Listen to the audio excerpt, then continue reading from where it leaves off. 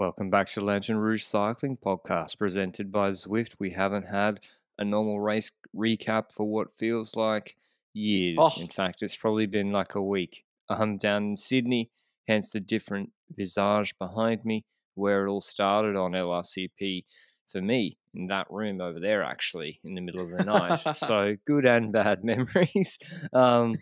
Much of the same at the moment. We're doing the UAE Tour Women's Recap, the inaugural edition, which actually had some pretty good racing, I must say, and some new things we saw because of the specificity of this parkour and terrain that exposed some weaknesses in some of these riders that we hadn't seen before and some strengths in others, in particular on the Jebel Hafid stage. So 4 stages, 3 sprints, 1 Queen stage, stage 3 up Jebel Hafid. The big showdown was between Lorena Wiebes on SD Works with new lead-out woman Barbara Guarishi. Just so we know, Benji, is Guarishi like the Morkov? I know I don't want to compare apples to apples, but in terms of she's a really good lead-out rider, but also there's an element of sketchiness in her lead-outs too. yes, certainly. As in, there was a sketchiness of, wow, causing crashes. For example, last year in the first race of the season, Valenciana, she caused a crash where Consani hit the ground because of a devious deviation. That's an alliteration for you. But does that also happen when she's leading out? We don't know that because I feel like we haven't seen her lead out as much as we saw her sprint last season. And this time around, she would have that dedicated lead out role for Lorena Wiebes. And would that work? That's a big question here. Will the SD Works lead out work for Lorena Wiebes?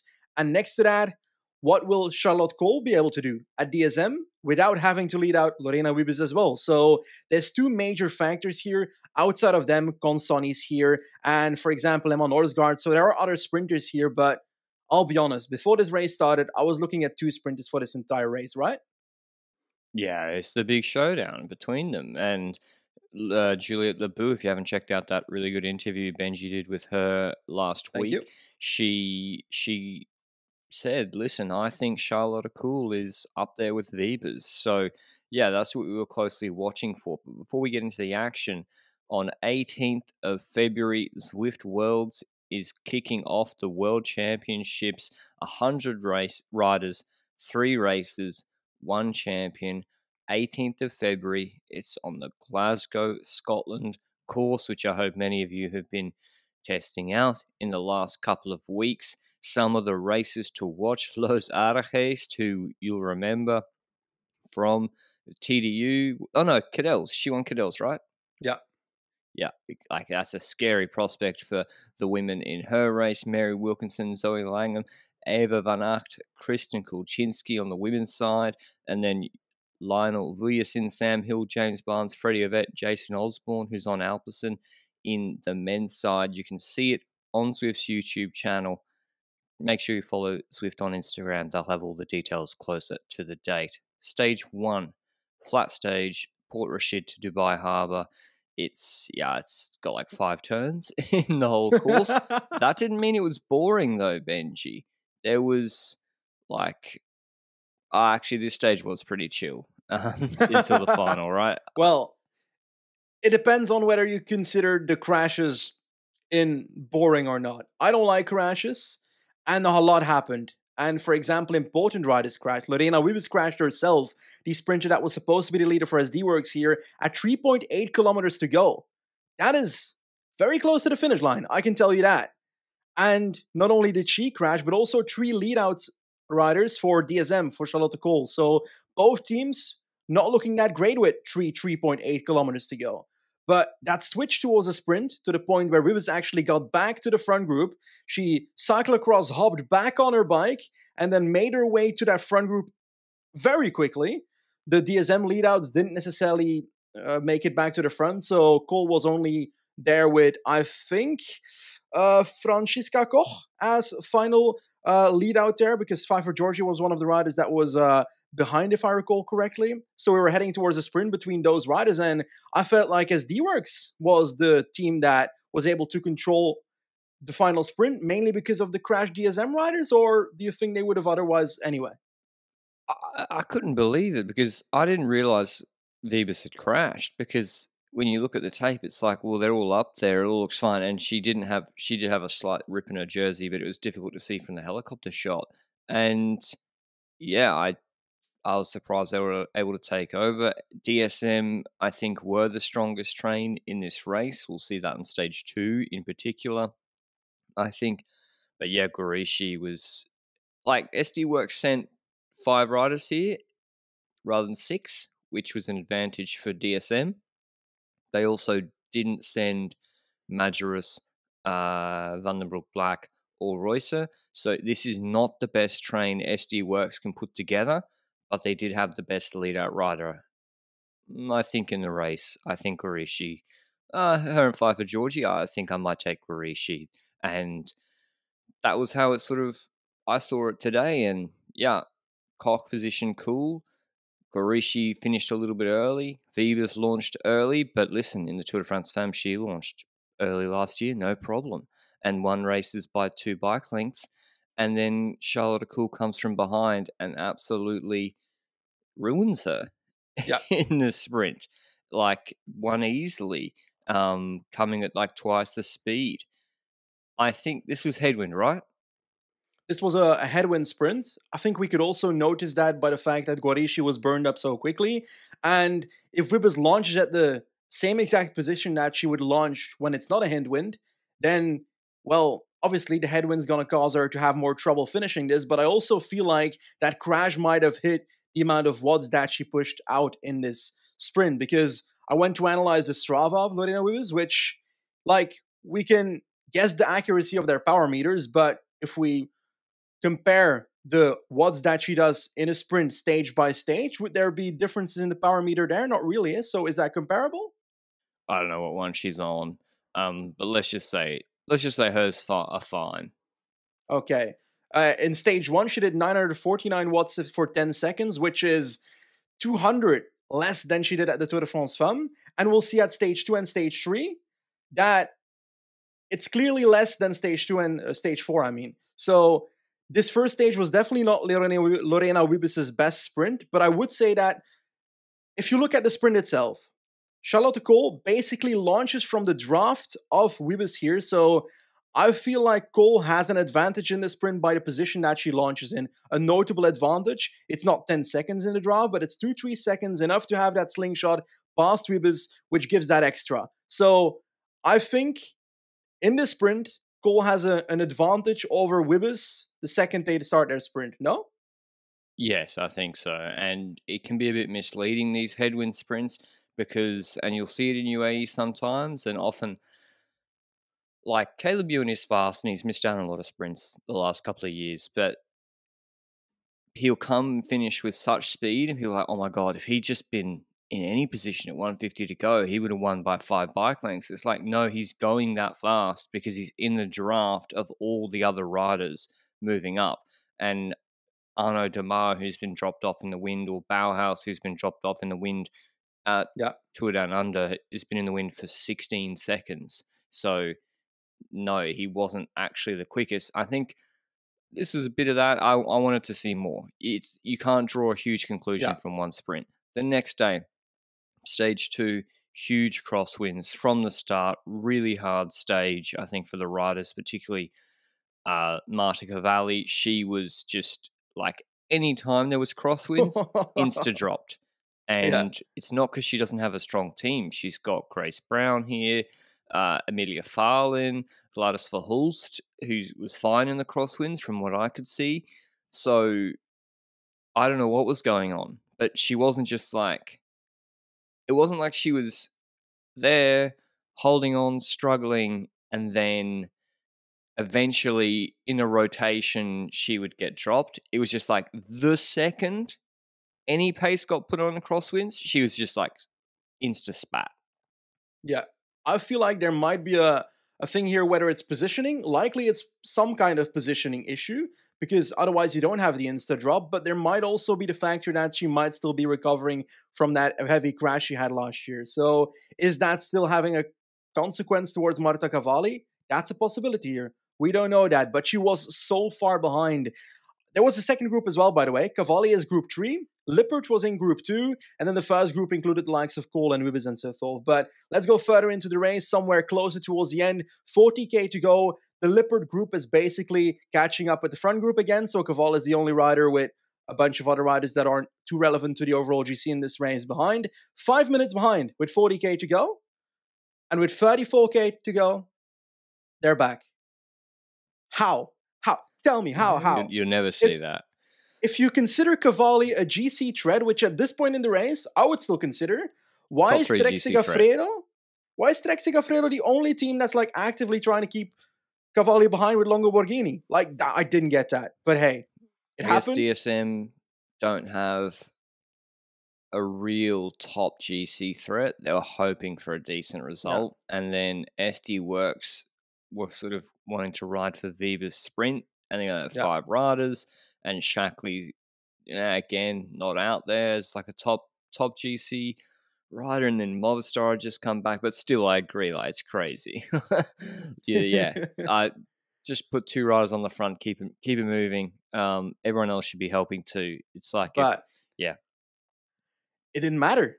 Because Cavalli dropped the second that something happened with 8k to go. I think it was Echelons once again, and once again she was behind. So she lost time on this stage, but then we were heading towards a sprint where these riders have gone through a heavy crosswind stage. They spent loads of kilojoules throughout the stage to keep the Echelons going because its Echelon was kept up for 100 kilometers in the stage.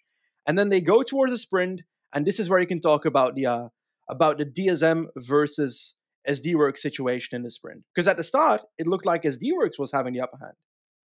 Well, yeah, SD Works were like in position, looking good, and then on the right side of the road, DSM, I think, launched at like 1.2? Yeah. 1.3, like a freight train. It was crazy to see DSM just like full sending the whole team for Charlotte Cool, and they like literally blew everyone else out of the water. Gorishi saves the day here for Lorena Vivas. Like, without Gorishi, Vivas doesn't win the sprint. It's not possible. And there's a sloping right-hand bend here in this stage, and in this finish, rather, in the last maybe 300, 400. And the DSM train doesn't fully go to the barriers, which they should have.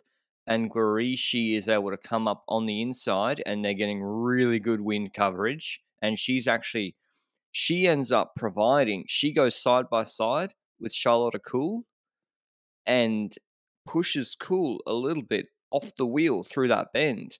And so Cool's not even getting perfect draft. And Vibers is sitting between 2 riders who are either side of her, which gives you more draft than drafting 1 rider. So Gorishi, just insane job here. She then peels off, drops, leaves Vibers right there. And from the wheel, Vibers jumps left around the same time as Cool. Fair sprint. And she wins pretty comfortably against Cool, and one each. But really interesting to see. I think DSM had the best train, but this one was like, wow, Gorishi, I think, was the best lead-out rider in this race. I agree with that, and maybe stage 4 might change our mind about Georgia and so forth, but at this point in the race, I was also like, Gorishi might be the rider at the end of 2023 that we say, oh, this is the best lead-out rider. This is like a good indication, because the good lead-out riders are the ones that can adapt to situations that happen that aren't necessarily the right things that are happening. And Gorishi recovered a situation that was basically a loss of a situation for Wibbes into a position that Wibbes can win this stage from, and she did. Now, back to the numbers very quickly. 9:49 for 10 seconds was her sprint in stage 1 with the crash happening. Now, in stage 2, with echelons happening throughout the entire stage, she gets a lot more than in stage 1, which is 1,040 for 10 seconds. That's 100 watts more, both the peak and the average. And that shows to me that that crash did have an impact in stage 1, like a notable impact, or the energy that she needed to recover her position in stage 1 after crashing might have had an impact on her sprint. So here we see a better sprint by Wibbes, and she, in all honesty, destroys Cole in the most head-to-head sprint of the 2 so far, right? Yeah, I think so. Cole's water bottle came out at the end. Now, listen, a lot of these finishes look the same, but I'm testing my Rain Man photographic memory here. Is this the finish Vanderpool one after the crosswind action in 2021, stage 1, ahead of David Decker and Morkov? I look I to don't me like the know. same sweeping right hand bend. I'll need a fact check on that. I don't know. I want to go back as well on that stage. I think Benji, this is something to bear in mind. Teams should do more. I feel like some of the crosswind action on one of the stages as well might have been stage 2 or kicked off. And this is, if this was the Vanderpool stage, then it's the same crosswind area. Kicked off through the IS and DSM just after the IS. Now maybe they didn't. I don't know, but I feel like that's where the crosswinds kicked off on that stage. Quick step. Mhm. Everyone was like, oh, they're just going for the intermediate sprint. Next minute, Seneschal, someone's putting it in the gutter. I think it's a really good place to take teams by surprise because people think, oh, they're just doing the lead out for the 3 bonus Yeah. seconds. I don't need to move up. I'll just chill back here. And then there's a split and you're off the back. So that's a sneaky thing. Anyway, stage 3, the Queen stage, the big one. It's a hockey stick stage, but it actually was hard before. Jabal Hafid's 10K 6.6%. And I need to do some maths, but in Women's World Tour, when you see sort of 10K 6.6%, you need to think of that stage as maybe equivalent to being 7.6% or an 8% climb because the speed is a few kph lower, so then the draft effect is less, so then it can be more selective. So a 5-6% extended climb like that can be Yeah. really, really selective rather than a small group sprint you might see in Mensa feet. So this is a hard climb. This is one of the hardest finishes we'll see in Women's World Tour, and it was selective. The crosswinds, though, were nasty all day. It's a copy paste. It's a copy paste. Cavalli is the first rider behind with a group, and then the next group that is close to Hafid already is Lippert falling behind, together with Merino as well in that group. Claire Steele, so quite a few decent climbers also behind, but Cavalli's group was just out of the picture. Like Cavalli's out of GC at this point, too far behind. This ain't happening. But Lippert's group kept it up to, I think, roughly a minute at the foot of Jabal Hafid. So, well, it's lost for the stage, I'd say. I didn't expect those riders to come back and obliterate anyone at the front, but I was down to see it if it happened. But I'll throw it to you with an odd move that I saw at the bottom of Hafid. What is Faulkner doing? Well, I want to say that Lippert, unforgivable, actually, what happened with her getting dropped. Like, really not great. It was 40Ks to go. You can go and check out. I did a video. It's up now on Lanterne Rouge channel. There's 2 roundabouts. There's been crosswinds on all day. DSM and Trek have just been scaring the shit out of everybody through every roundabout, putting it in the gutter. Like they're not being very friendly because they're strong. Yeah. And she's at the back with 5 teammates chatting, eating. Like you got to be top 15 wheels, and Norsgaard can bring you your food, or someone can bring you the food. That's why you got the teammates. And then through the roundabout, she's like 5th last wheel. Someone splits, GC over. I would have liked to have seen how she would have gone against the 2 Trek riders. But yeah, Trek just pacing the bottom and then stop. And Faulkner launches Benji. Yeah. I don't know why. That was odd. I thought Ziggett was in the group, but she wasn't. Was it a complete launch or was it pacing? Because I felt like she made a bit of a launch, but she kept on pacing for like the first half of the climb. Probably not. First, like no, 3Ks. 3Ks. Okay. 10 minutes. I was giving her too much credit. And then she lost 5 minutes. I didn't understand it. Was it the second that Adrialini took over that she dropped off the back of that group? Yeah. Or was there someone else making a move before that? No, it was Riolini. So Faulkner started pacing. I don't think she might have just been doing her pace. Maybe she literally had a power number that she wanted to do for the climb that she thought she could hold and it'd be the fastest she could do. And she actually did do that. And what suggests that is that, in the last K of her pool, about 10 minutes in, the group wasn't thinning anymore.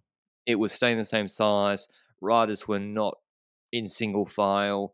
And you see Longaborghini gets on the radio, puts the call in, really straight to the front. And she does what you should do, which is what Micah does really well. And psychologically, it is kills people, especially when Micah does it. But really did that here. Just first minute, super hard.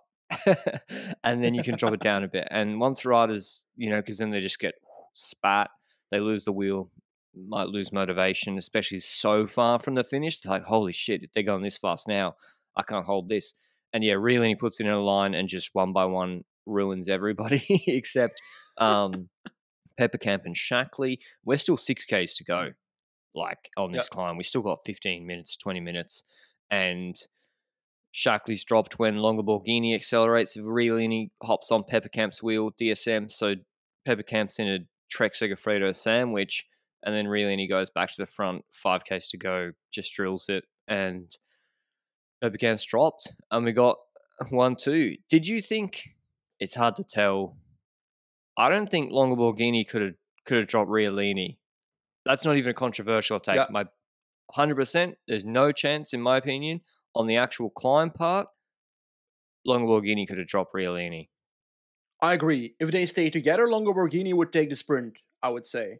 Yeah, but sure.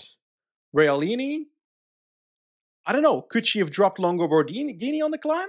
She was laughing. It's more laughing likely on the climb. It's more likely that Riolini drops Longoborghini on the climb than the other way around.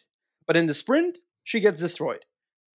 For sure, even on the 2%, section at the end of this climb, like you saw with Ida Marino, she was with Persico in the last 400 meters and then lost 10 seconds in the sprint because her and Riolini 40 kilos and the bike is it's just so unfair. The 6.8 kilo rule on these riders. The bike is 16% of their body weight. It's ridiculous. But yeah, I think looking at the numbers, again, there's a nice article on this on lanternrouge.com where we have the watts, and it's even interesting for me to see the watts comparison to Van Vleuten. It's not that far off. And it's February. And it was a hard stage beforehand. It wasn't easy. They didn't walk up to the base, especially for Riolini. Yeah. Riolini did 10 minutes at higher watts before the climb than any 10-minute period on the climb. She did 5.5 watts per kilo for 10 minutes to stay in the bunch before the climb. Because, as I said, she's just getting buffeted on the flat. So credit to her for staying in the group throughout the crosswinds. Yeah. Also, no one's going back for Riolini if she gets dropped. Loretta Hansen, it was in stage 4, so maybe not at stage 2 yet. So Riolini must have done a lot in stage 2 to hold on and might not have had the support that she might have had on stage 4 in rough section. So I agree, correct. But we're going into the final stretch. We've got these two riders. And what's going to happen? Because for me, it seemed pretty obvious.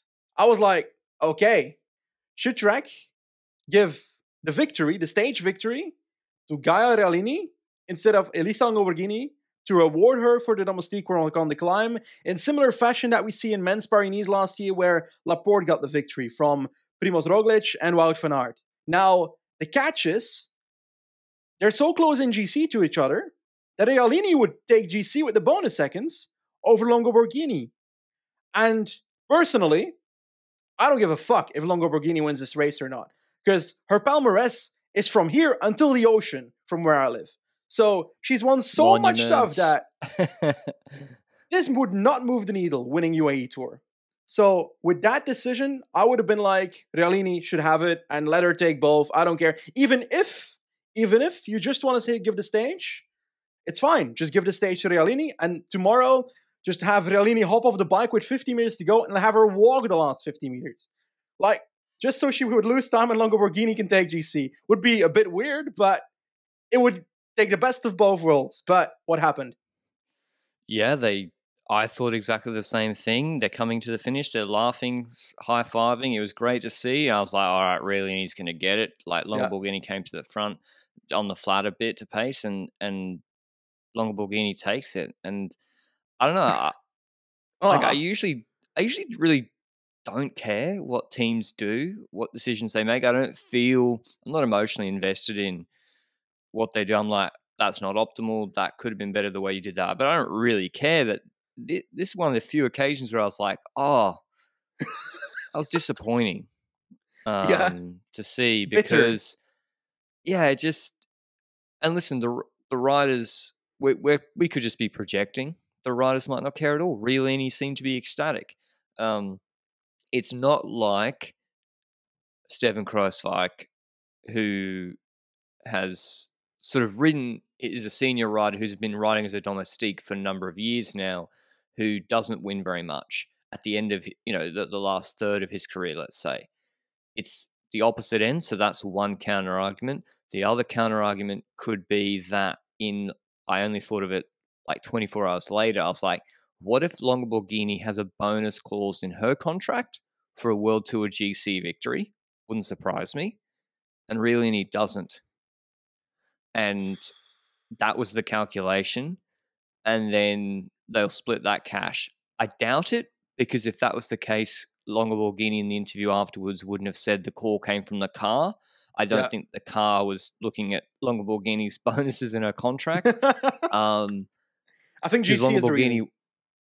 It's GC. They wanted Longoborghini to win GC, which again, it's like, why?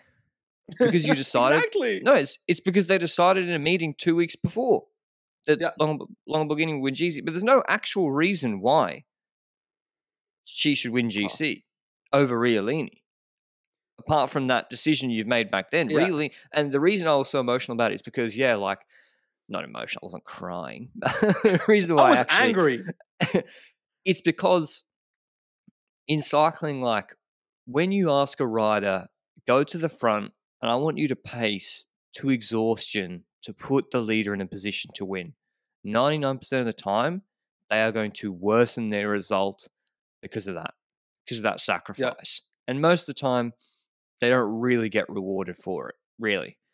Yeah. And when there is that unicorn situation where Jumbo drop everyone off their wheel in Paris Stage 1, where Vingegaard drops O'Connor with Roglic in the wheel, where Riolini drops the whole Women's World Tour peloton off the wheel, you get this beautiful opportunity to reward that sacrifice with an individual accolade.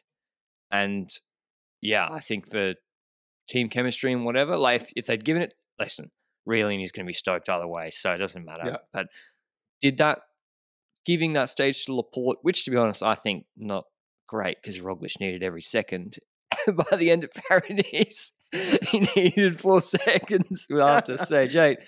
But did giving that stage to Laporte, I don't know, give him a certain feeling, even if he would have been happy either way? It can't have hurt. Definitely. And in this situation, it's not as dangerous because they're both a minute up in GC after this stage, regardless of who you give it to. So there's not that much danger as giving it to Laporte at the start of Paris-Nice, for example, in this example that we see in men's cycling last year. Now, I'll be honest, I was just angry. I was looking at my screen. I sat there for 45 minutes looking at my screen with a bitter aftertaste. And I don't know why, because I was super happy for Riolini and Longoborghini. They did a wonderful performance on this climb.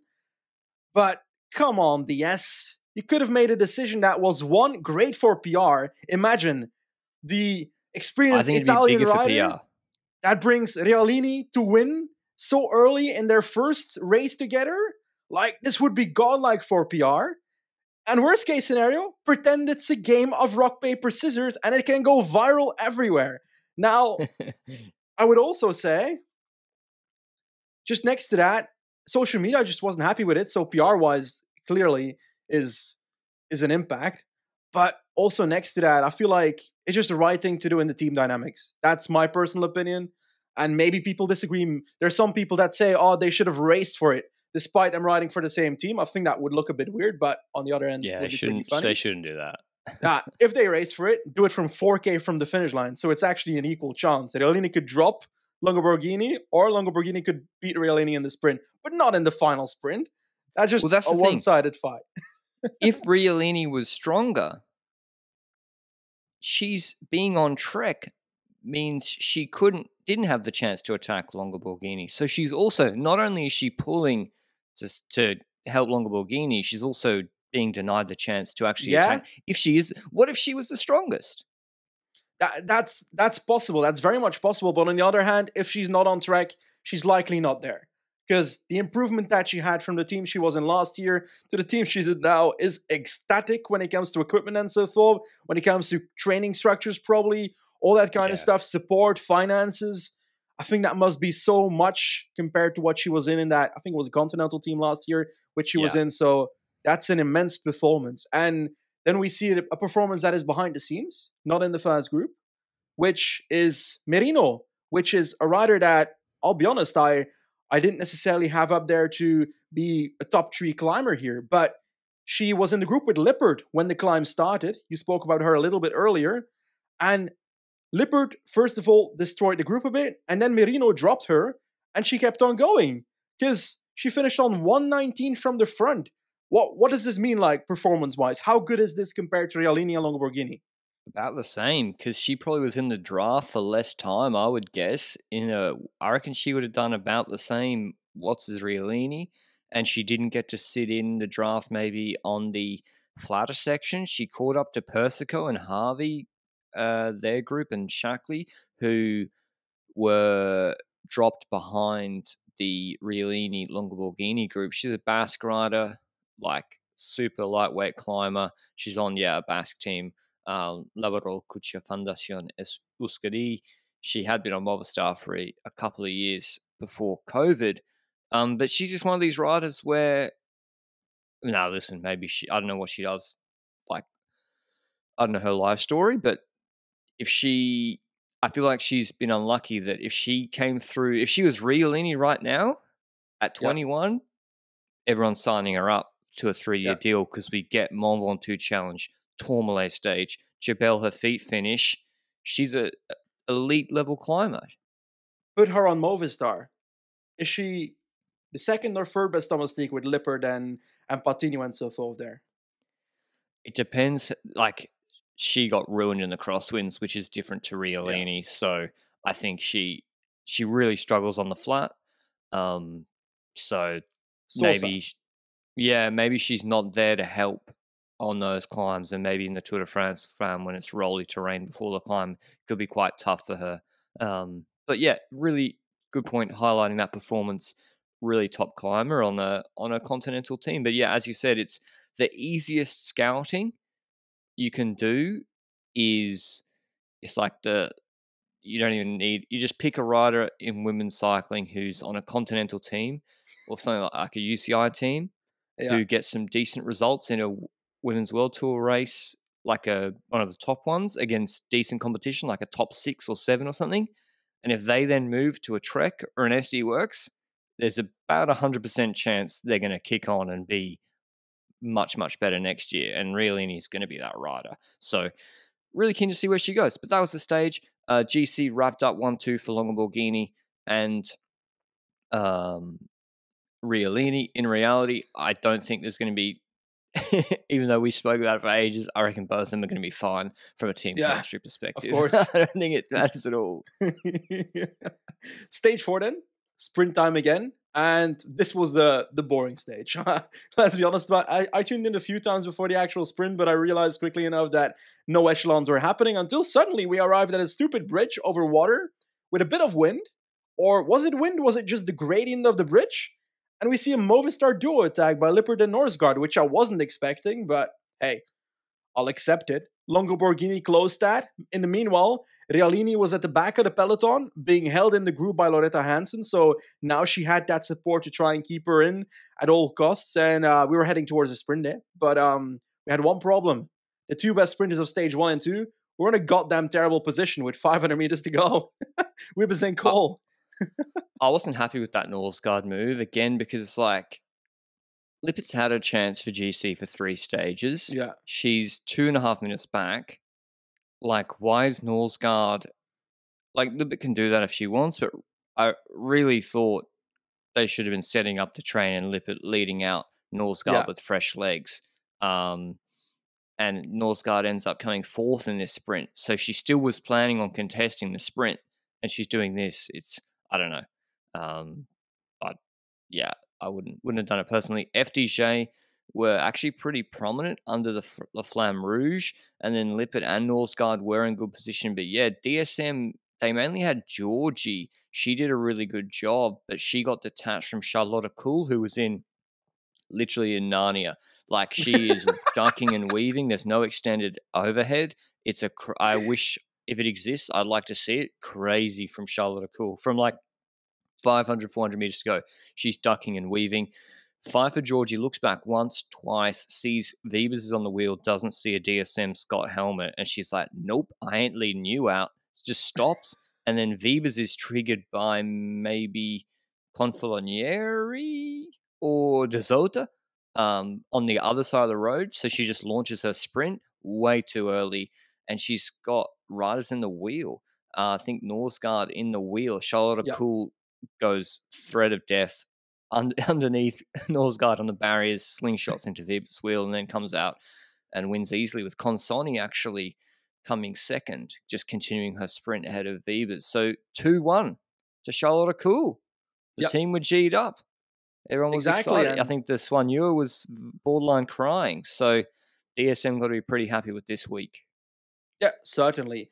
And looking at the sprint, I'd say that both DSM and both SD Works didn't have the perfect lead out here, because Cole and Wibbers were in a terrible position. They were both just on the other side of the planet by the time the sprint started, but they found their way towards the front by themselves. I think Cole used the wheel of Wibbers for a bit, but then a bit later, a few riders came in between, like you mentioned, like Norsgaard and so forth. But the sprint by Wibbers, she launches at, 210, 220 meters, which that's too far for any sprinter in these sprints in the last 4 days. We've noticed that it's always 120, 130 meters in these sprints, and 210 is too far. And we see that in the numbers that I've spoken about so far. So in comparison, very shortly, stage 1 was 950 for 10 seconds. Stage 2 was 1040 for 10 seconds. And the peak of those was 1,100 and 1,200.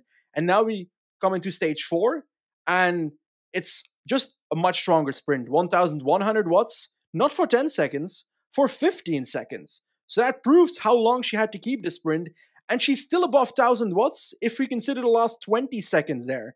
So it's a very long sprint, let's just say. She had to sprint at least 6 to 7 seconds, is my guess, too long compared to her normal sprint. And the peak here is 1,285, which is, again, 100 above stage 2. So significantly stronger sprint, significantly earlier sprint, and she burned out by the time she reached the last 50 meters. In the meanwhile, Cole has the same advantage as stage 1, where she uses draft of Norsgaard. She has to spend a bit of energy, I'd say, from switching between Norsgaard's wheel and then switching to Wibbes's wheel, because you still have to close the gap a bit, but you are using the draft still. And then she can just slingshot past Wibbes again. So a bit of a similar advantage in stage 1. And I think there was someone that tweeted something at me today, and it really struck something with me. The sentence was very simple. Last year, Wibbes could afford to mess up her run-in and still win. Those days are gone with Cole around. And I feel like that's very, very correct in this situation. Because in stage 1 and stage 4, Cole has a direct advantage, in my opinion, when it comes to her positioning. Even though she comes from a worse position, she can use the draft to launch past Wibbes in both occasions. So I personally, despite it being a 2-1 for Cole here, would say that as a sprinter, I rate Wibbes still faster than Cole. But it's a very tense margin, to the point where any mistake from Wibbes makes it that Cole can win the stage. Yeah, it's much more exciting. I'm looking forward to the sprint stages in the Tour de France Femme, or before then throughout the year, like even at Gent-Wevelgem, Scheldeprijs, Brugge de Panne, like Balsamo, Cole, Wiebes. It's going to be a big showdown throughout the year, because Balsamo, she can also get the job done, in the right circumstances. Maybe not as fast as either of these two in a pure bunch sprint, I don't think, but she is capable of winning them, particularly if there is some hills or something beforehand, and she's got better fatigue resistance than both those riders for sure. But yeah, that was UAE Tour recap. GC, Longoborghini and Riolini take out the top 2 spots, with Persico third, all Italian podium, then Shackley, Shabby, Michaela Harvey, Paladin, Peppercamp, Lippert, Mailing.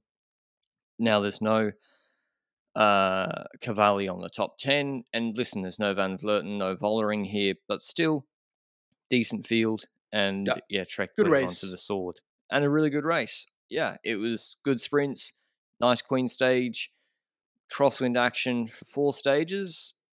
Pretty solid racing, I must say, Yeah. and I enjoyed watching it. Yep, quite certainly. There's one more thing I want to add where we spoke about Guarishi being the better lead out on stage 2, for example. I feel like Georgie showed in stage 4 that she's up there as well with that move that she decided not to lead out Wibbers, because Guarishi was basically leading out ahead of Fafa Georgie without Wibbers being on her wheel. So it's kind of like Georgie made a really clever decision here, and it's kind of making it closer again between the two for me personally after this UAE Tour. And there's plenty of races to come where she can prove otherwise, Guarishi, if she disagrees that she's on equal terms. But hey, some stuff happened in men's cycling as well. Rowan Dennis is retiring. Yeah, surprise announcement. He announced on Instagram that this will be his last year as a professional. He kind of took a really impressive, well, not kind of, he took a really impressive victory in the Tour Down Under stage 2 and went to the leader's jersey for the day before Corkscrew earlier in January. Now, he's been cycling, he's 32, so it's like, oh, he's still young and he's still good. And physically, Dennis still very, very good. Still, I'd like to see his, how he compares to his like BMC days, but he's still really, really good. But like a lot of these 1990 guys, which is Pinot, I think, they've been cycling at top level since 2009, 2008, virtually, as basically a professional. So it's still a long career, 13, 14-year career, 32 wins on the docket. Only, not all of them are TTs, but a lot of them are World Tour wins. And he's won a Tour de France stage, Giro stage, a Vuelta stage, World Championships in the TT. So, yeah, were you surprised to see this, Benji? I think from I'm really stretching my memory here, but I swear on Instagram, like 2 years ago, he asked about water rights or water tenements for land holdings in South Australia. So I got a feeling he's going to open up his own vineyard or start growing wine. I think that's my guess. I believe you. I truly believe you. It was kind of a surprise for me because while he didn't get his Grand Tour last year, he was sick before the Tour de France, if I recall correctly.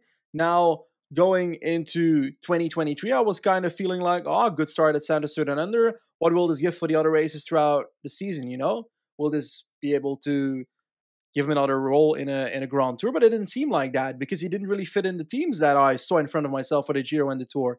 And hey, he's making this decision. Fit in the Giro team? You wouldn't put him in the Giro team ahead of Michael Hessman? I think he fits, but I don't think they'll put him in there because they've got a Trotnik in there in a similar fashion, which will take that role. So, I don't know. I mean, I don't think they got 7 guys better than Dennis on top shape for the Giro. Now, whether they take him is another question. So, that doesn't mean they'll necessarily take him. So, I don't know what's... Yeah, I'm surprised.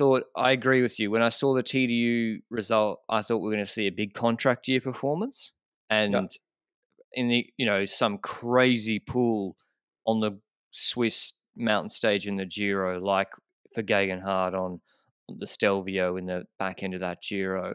But not to be. He's retiring. But I also felt like when it comes to Dennis, we've seen him like switch teams like every single year, basically. So it's not necessarily surprising that he would have left the team anyway at the end of the year, was my thought. I was expecting that to happen.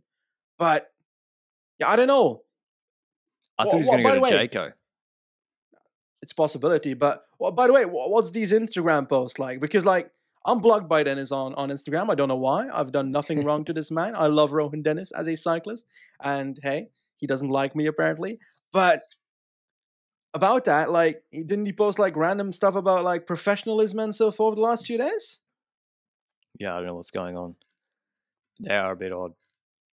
They seem very pointed. Yeah, I feel like he's trying to make a point or something. Yeah. Anyway. No clue I what thought it he was means. going to go to Jayco. They got a brilliant TT set up. They got Matthews that they could have done with another Australian top rider.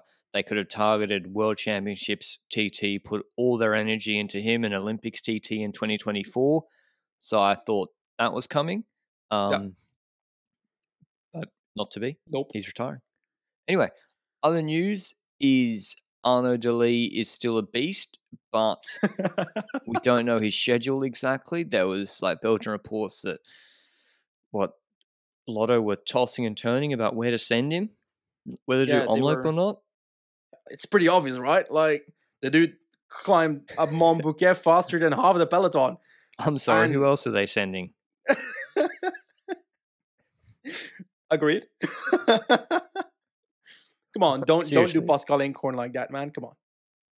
Okay, Pascal's is nice, but like, I think Jasper de Bois, maybe he can go to Le Semaine and Arnaud Delis can do Omloop. It would be Campenarts, but he's not gonna win it.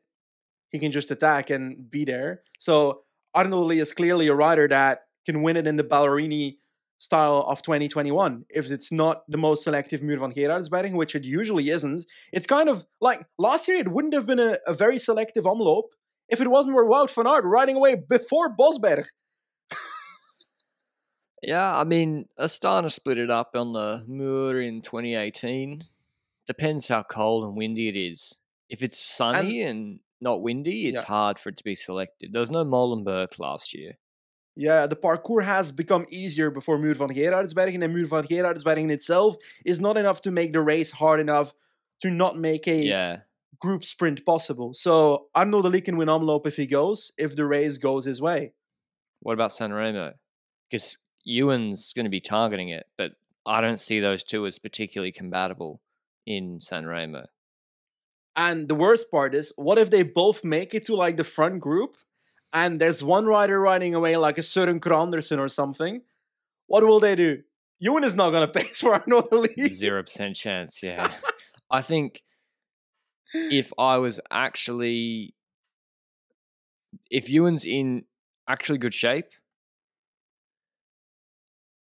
I would make Delis sacrifice for Ewan. I would make Delis lead out Ewan. Not because it's necessarily the right thing to do. It's just a dilemma. Okay, so your alternative is Australian. No, but I'm just accepting the reality that Ewan will not work for Delis. So you're right. It's the only way to make it work. Otherwise, you just don't send one of them. And if you don't send Ewan, well, good luck getting him to score points for you at any other race. So, and Delis's young and probably happy to just do it. Whereas, of course, it's not the right thing to do. But it's just the reality. I would have to lead him out or chase it back. Or just go with the move. I understand where you go, but my Belgian genes want to completely disagree with you. But because I believe Arnaud Delis can do better. Of course, he can win. I would have him go with Sturven and Søren Krag's move. He gets the freedom after Poggio to do that if he makes it. Yeah. Okay. Imagine. Do you think he going could with Stuyven and Stuyven will lead him out? For sure he would. Sturven's like, I'll ride for third, baby. I'll ride for fourth. Like he didn't hand Wevelgem. Mads Pedersen's in the group behind. Is he any good in sprints? I'm Jasper Sturven though. I'm paid more than him. Do you think Delis could go with a Wout van Aert, Pogacar, Alaphilippe move on the Poggio? If he starts in good position? I don't think it's difficult because the Poggio is a special one. Positioning is very important, and can they position both Ewan and Delis because they can't do it in sprints? Can they do it of the Poggio? I think Delis can do it. I think he can go with them. In Almeria, his position was awful going into the last. Oh, really?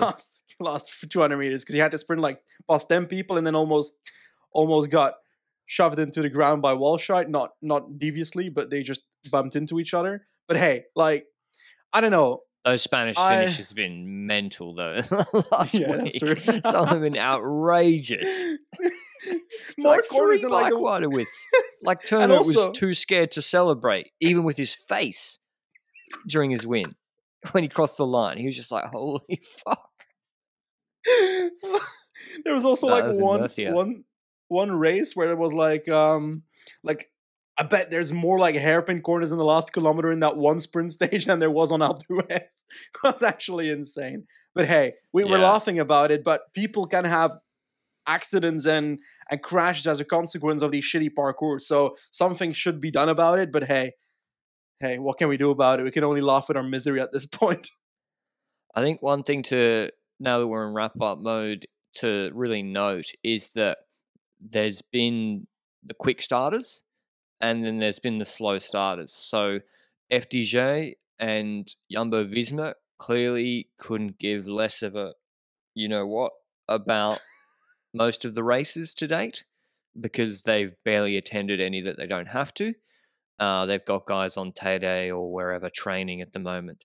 Yeah. Whereas teams like Intermarché have probably, because of decisions made before winter and then implemented during winter, retraining, have started really hot.